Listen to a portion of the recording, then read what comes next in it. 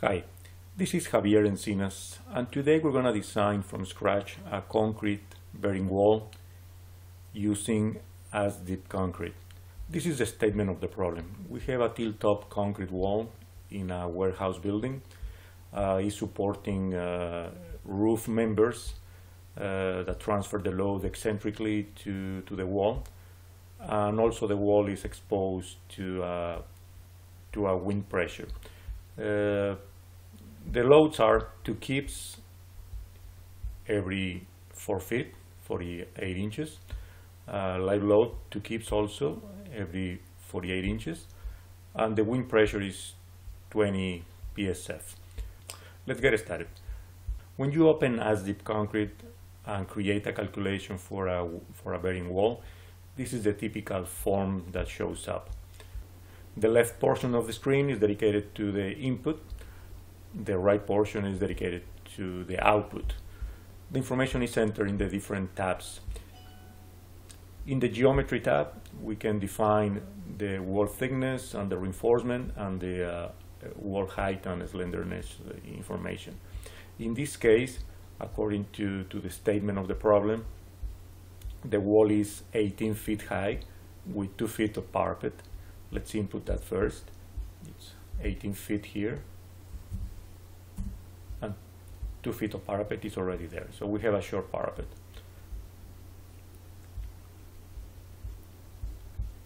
The materials, concrete 4 KSI and steel 60 KSI. We'll leave it the way it is. The loads. Let's see the statement of the problem. We have dead 2 kips every 48 inches and live 2 kips every 48 inches. Let's input that. So we have 2 kips every 48 inches, which is this spacing, you know, the spacing between concentrated loads. Also the eccentricity is 6 inches, is eccentric. Live load, we don't have any live load, but we have roof live load, also 2 kips every 48 inches, and that load is 6 inches eccentric with respect to the center line of the concrete wall. We don't have any snow, but we do have wind. Wind is 20 psf and 20 psf for the wall and for the parapet. No concentrated loads, and basically that's the information on the loads.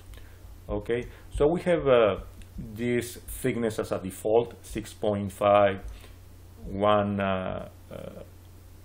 layer of rebars at the center of the wall, 4 at 12 and 4 at 12 vertical and horizontal.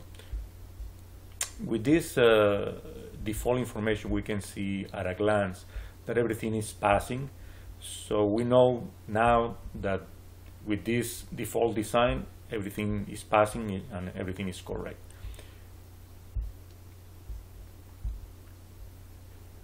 In the contents tab, we can see the same information with more detail. For example, here we can see the amplified factor loads. The amplification is performed according to the loads. If we click on the show parameters, we can see how the moments are amplified. Okay, for the different load combinations, we are getting a delta that multiplied by the maximum moment M2 give us the amplified moment MC. So these are the amplified moments according to the ACI 318 methodology for a magnification factor method. So using those amplified moments, we can check the wall strength for every single load combination. So we have, these are the amplified moments that we already found.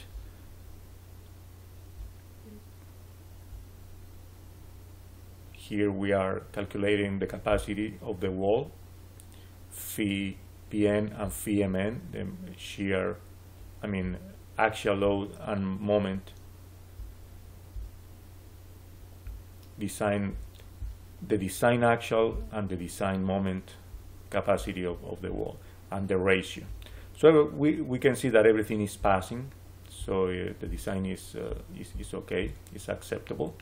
Graphically, the program generates the interaction diagram, the nominal, PM and MN, the nominal, and also the design with the phi affecting the nominal values. These points over there represent the loads. Also, the program generates this blob view of this lower portion of the interaction diagram in a larger scale, so we can see here the loads better.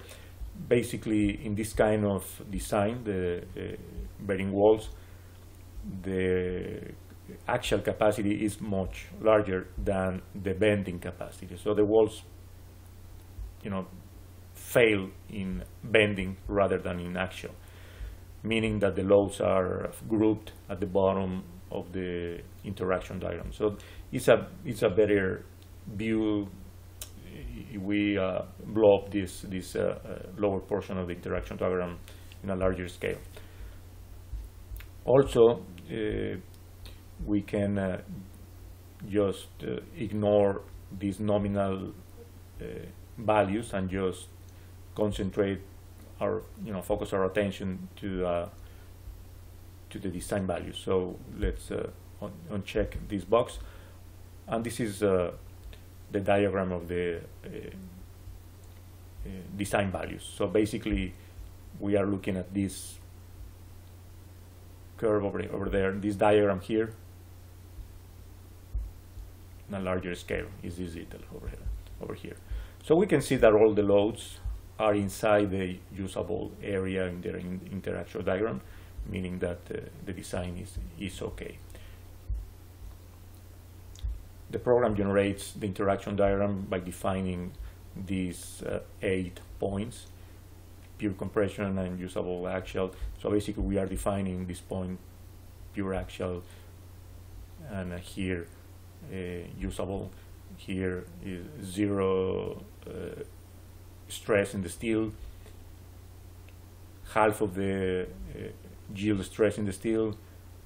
Here, full stress in the steel, so it's the balanced condition, and so on. Pure bending and pure tension. So the program generates these particular values, and in order to generate this diagram, the program generates a lot more points in between, so that the curve is smooth, and you can see the variation of the interaction diagram. If we click on the Detail tab, we can see in more detail the same calculations, all the properties of the wall. Here, more detail of the amplified procedure. The controlling load combination is here. We can see exposed formulas and reference to the ACI code. Here's the wall strength. Basically, the design is acceptable the way it is. We can probably optimize a little bit more the design. For example, instead of 6.5 inches, we can probably try 6 inches, and it's still okay. Well, here is not okay, so the amplified factor loads are not okay. Basically, let's go back to the loads. These are failing because, according to the ACI, the delta factor cannot be greater than 1.4. We are in the borderline because the delta is here 1.4, so it's failing, slightly failing. It's in the borderline. Probably the design is acceptable, but it's better if we avoid that. So probably 6.5 would be better. So basically, the interaction diagram shows graphically what we showed here with numbers. In the wall strength, basically the program is comparing the magnified loads against the wall capacity. Graphically, is comparing the load here, the moment here, this distance, versus this point over there, which is the capacity in bending at the same level of axial load. And the ratios are okay. So maximum ratio here is 58 is the maximum ratio, which is okay. Probably we can optimize a little bit more. Maybe probably instead of number 4 at 12, maybe 4 at 18 probably. And we are still okay. So the maximum ratio is 0.79. Graphically, yeah, the loads are closer to the limit, to the wall capacity, but still okay. So 4 at 18, maybe if we increase this more, probably that will fail already. Let's see. It's still okay, but 0.97%, 97% of the capacity is probably too much. So I would use number 4 at 12 for this wall with a maximum ratio 0.58 and would be okay. Graphically it would look like that, which is excellent, it's perfect. Okay.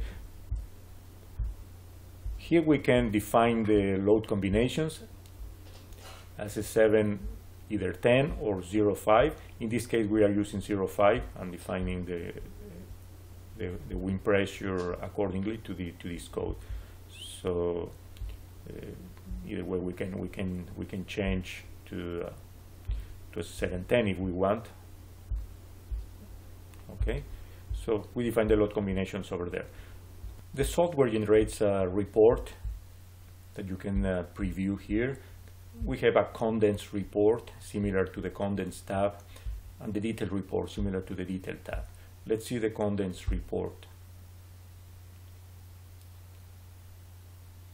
The software generates the report automatically. It's a pre-formatted document with all the information just there. The second page with all the graphics included. Let's see the detailed report as well. So you can see all the information is there available with all the formulas and step-by-step calculations, similar to hand calculations with the exposed formulas, reference to the code, wall strength, and all the images as well. So this is handy. This is very nice for checking and for approval. This is a good way to share the information with your team members. So with this example, we show that how easy it is to design a bearing wall similar to a tilt-top wall using ASDIP concrete. The design was completed in just in a few minutes, and we can also optimize the design as much as we want and as we prefer. So thank you for your attention, and see you in the next video.